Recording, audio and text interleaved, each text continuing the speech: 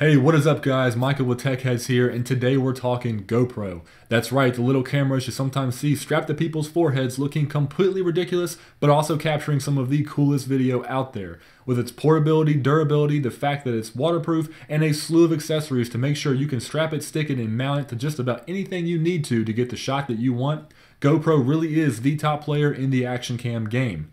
Now, back in October, GoPro released the two newest and most powerful additions to their lineup, the Hero4 Black and the Hero4 Silver. Now, we got our hands on the Silver edition, and today we're going to unbox it, show you exactly what you're paying for, talk about its specs and features, and also discuss why we think the Hero4 Silver edition might actually be the better buy compared to its slightly beefier twin brother, the Hero4 Black.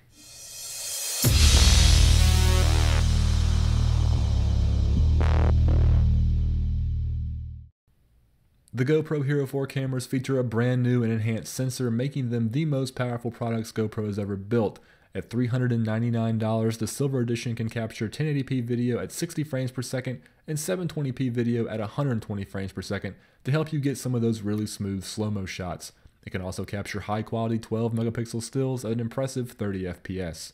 GoPro has also enhanced the built-in Wi-Fi and Bluetooth connectivity to help you control your camera with your GoPro smartphone app or the smart remote, which they sell separately. The microphone and audio system have also been completely overhauled, giving you high-fidelity sound with nearly 2 times the dynamic range of the Hero 3 series. And in addition to the new auto low-light sensor, which eliminates the need for guesswork in capturing shots in lower lighting, there's also a night photo and night lapse mode, which lets you customize your exposure settings for single shot and time-lapse photos in ultra low light. And then there's ProTune, which is the label GoPro is giving their set of deeper customizable settings, which will allow you to manually configure your level of color, ISO limit, exposure, and more, making sure you can pull off any shot you want at any time. And these settings can be configured for both video and photos. And of course, this thing is waterproof up to 40 meters or 131 feet. But while all those features are great, the thing that really sets the Hero4 Silver apart from the rest is the touchscreen LCD. Now, this is the first time a GoPro camera has ever had a built-in screen, and it's awesome, making quickly framing your shots or making quick changes to your settings super simple and convenient. You can also now play back and watch the shots you just took instantly without the need for a computer or an app. Now, while the Hero4 Silver does shoot some video at higher frame rates and resolutions, once you get above that 1080p mark, you do start running into some limitations. So if you think that for what you'll be doing, you'll start to hit a ceiling with the Hero4 Silver's abilities, you may need to look at the Hero4 Black, which will cost you an extra $100, but does have the ability to shoot 4K video at up to 30 FPS. Now, there's no touchscreen on the Black Edition though, which does kind of suck. In terms of what you actually get in the box, of course, we start with the camera. This thing is super tiny and light and weighs only 2.9 ounces without its housing. On the side here, you've got a little door that opens up to show you your ports and a slot for the micro SD card. And then on the back, of course, you got that really nice touchscreen and also a connector for any additional accessories, usually an extra battery. There's a settings button there on the other side, and then of course the main power button is on the front. And then you've got the standard case that comes with the GoPro. Now, this is what's actually responsible for keeping it safe from all the elements like dirt and sand, and of course waterproof up to that 131 feet.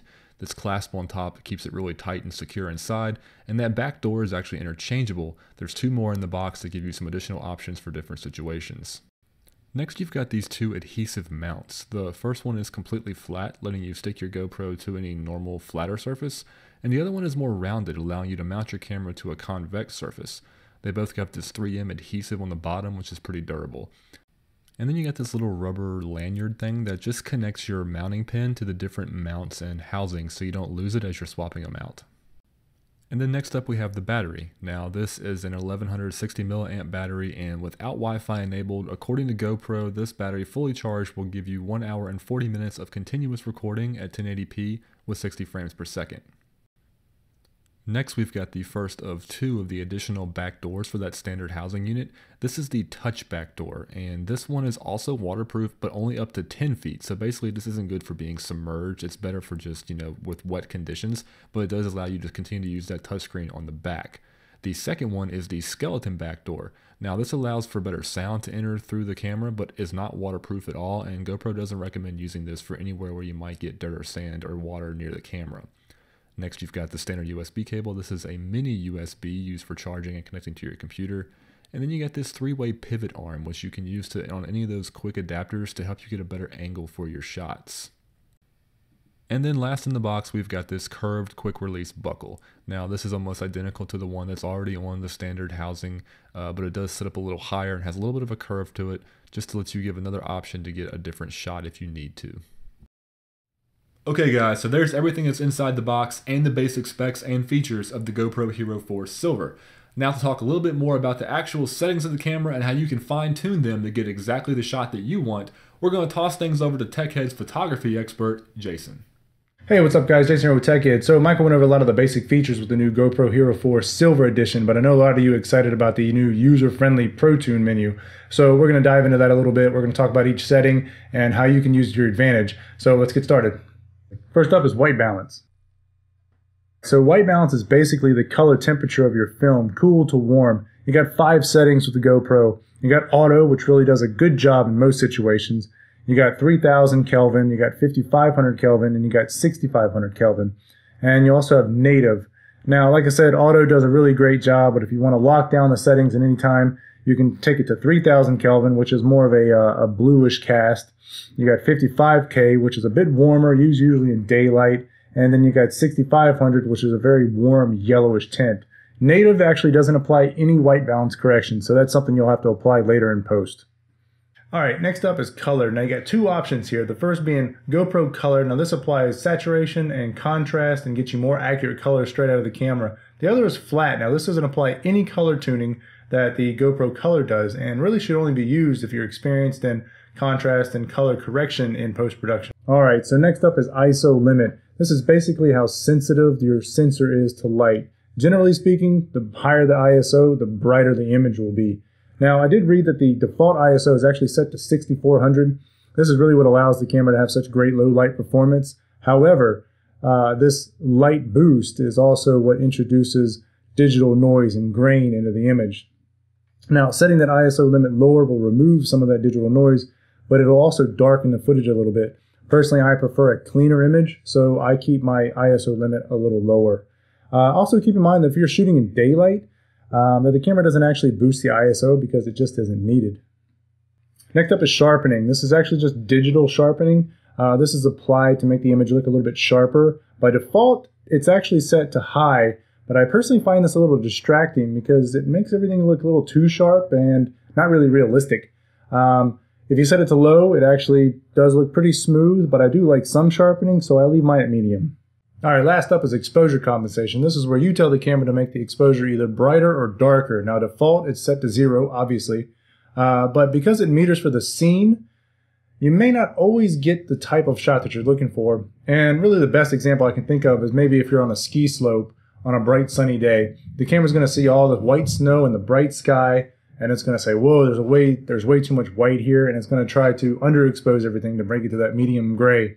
Now, the problem here is that you want the snow to be white, so you would go into the camera settings in the Pro Tune and make the exposure compensation +1 or +2 to manually overexpose the image, and that'll bring the whites back to where they should be. All right, guys, there you have it. Those are some of the settings in the Pro Tune menu and what they mean. Hopefully that'll help you get that cool action shot next time you're out. Okay guys, so there you have it. There's a quick rundown of everything you need to know about the GoPro Hero 4 Silver and what it can do. Now Jason and I are going to be working together in a future video to take this thing out into the wild, get some of our own action shots, and put these settings to the test. We're also going to be comparing footage we get from the GoPro to footage we get from the iPhone 6. And if you're somebody in the market for a new GoPro right now, and you're on the fence about whether you should get the Hero 4 Silver or the Hero 4 Black, there's really only one question you need to ask yourself, and that's, do I need 4K? If the answer isn't a resounding yes, then your money's much better spent getting the Hero 4 Silver.